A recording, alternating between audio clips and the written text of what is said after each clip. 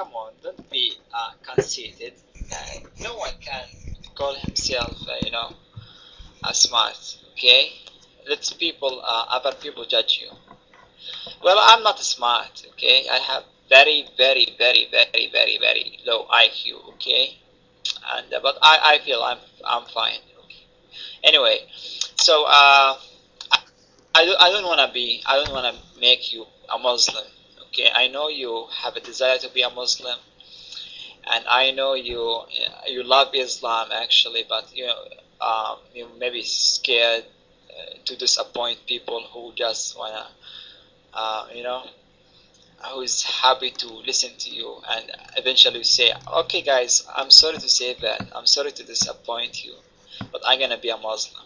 It's really something would be very shocking for them. Okay, so if you want to be a Muslim, you can tell me at PM. Okay, I can help you. I swear to God, I can help you, and I will not tell anyone. Okay, mic is yours.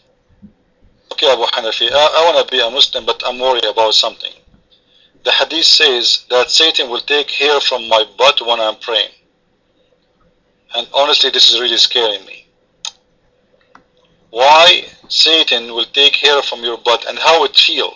Like, as long you have experience and you are a Muslim already, how it does feel when Satan take hair from your butt, your mind?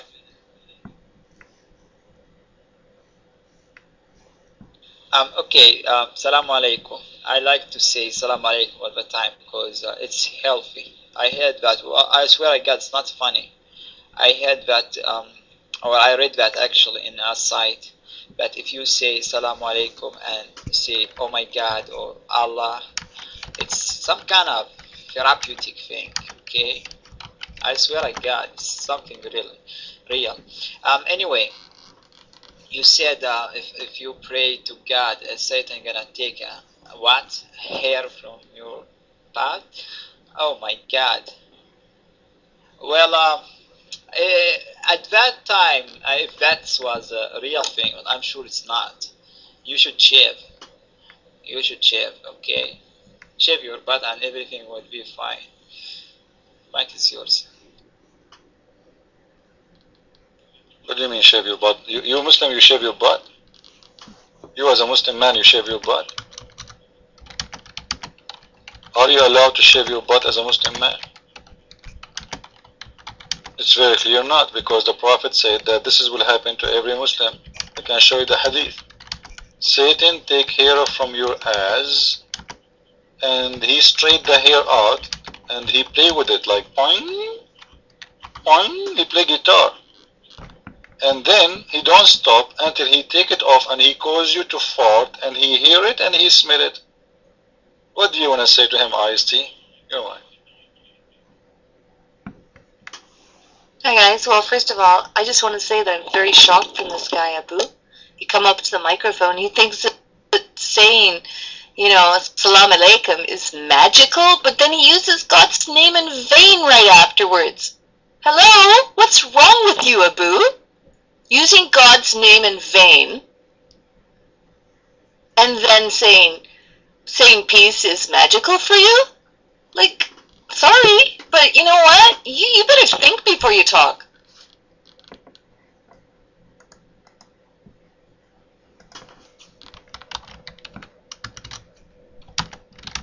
Well, first, let us be fair. Like, he's a Muslim and he knew exactly what happened to every Muslim but.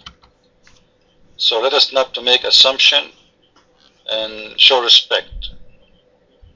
Mr. Abu Hanafi, why Satan target the ass of a Muslim only? Why he don't target the ass of Christians or Hindus or Buddhas? Why only the ass of a Muslim is always targeted by Satan, your mind? And do you really believe you're a prophet when he said that Satan will take hair from your butt? And did ever Satan really take hair from your butt, your mind?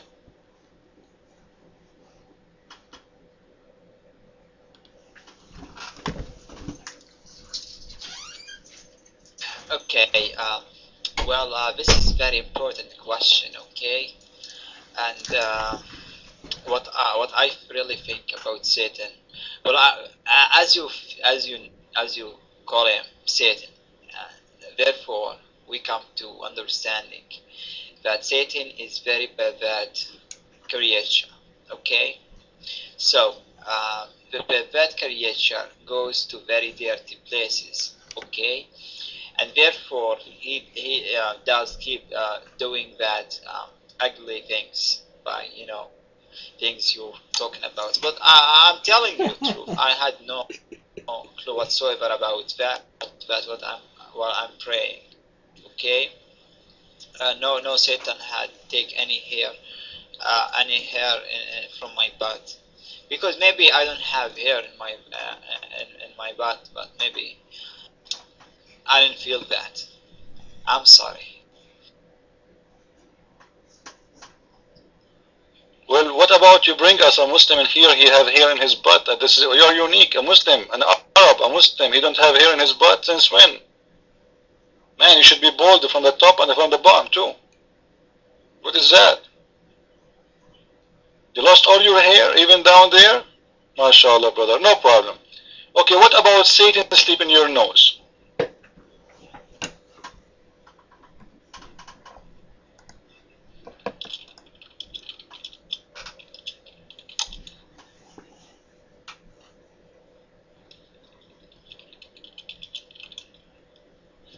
What about Satan sleep in your nose? Don't tell me you don't have nose. Because honestly, if you say you don't have nose, this will not be, nobody will believe it. Where is that? Who have the hadith, guys, about Satan will sleep in the nose of a Muslim? Who have it in English? If not, I will show it to you. Your mic, Abu Hanafi.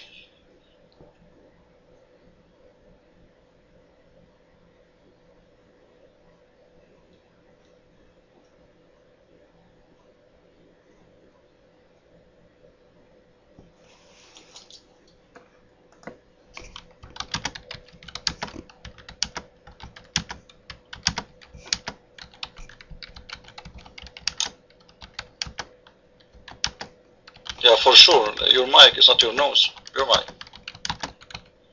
When Satan he sleep in your nose, you never felt it too? Go ahead. Okay. Assalamu alaikum, and I wanna say something. Well, what I know about Islam actually, that angels and angels are they love a guy who has a long beard. Therefore, they I heard they sleep on his beards, but we don't we don't actually get into someone's nose, or Satan does. Maybe let me check that. You don't put any link, okay? So can you tell us Satan, why could the Satan, the huge Satan, minimize himself into one's nose? It's really something nonsense. I think it's yes, of your lies. I know you are a liar, okay? I know you are a liar, but you know what? You would be a Muslim. You would be a Muslim, okay? Just try understand Islam a little bit more, and everything would turn out to be fine with you. I'm sure. I swear to God, it's fine. Do you know where this spam's coming from? Well, I have been here and heard that a lot of time. Let's talk about something else. This is Satan and Satan stories. Okay, but now let me ask you. You don't believe me that your prophet said Satan will sleep in your nose, or you believe? I want to be sure first. Do you believe that your prophet said that, or no? Your mind.